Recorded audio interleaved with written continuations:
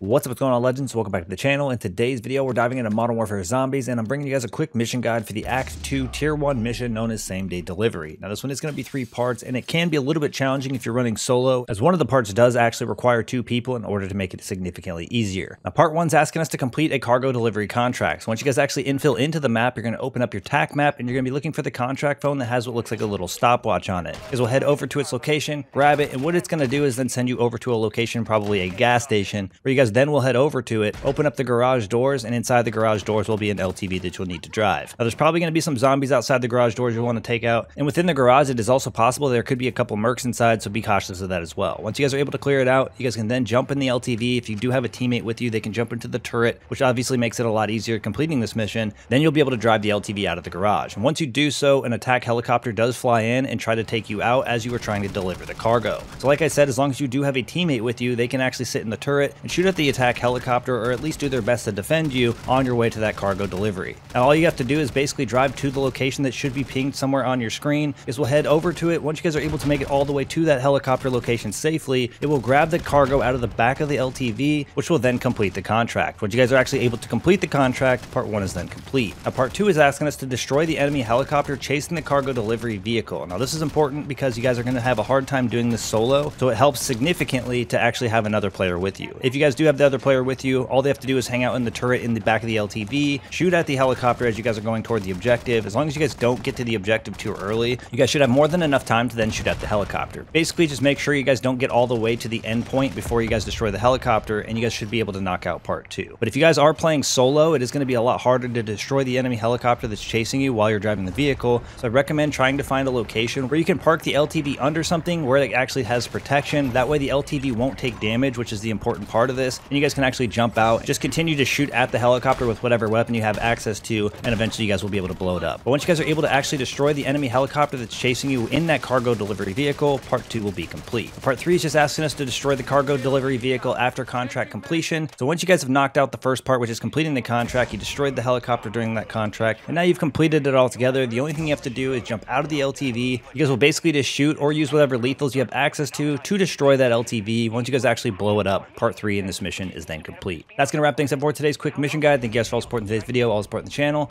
I look forward to seeing y'all in the next one. Peace.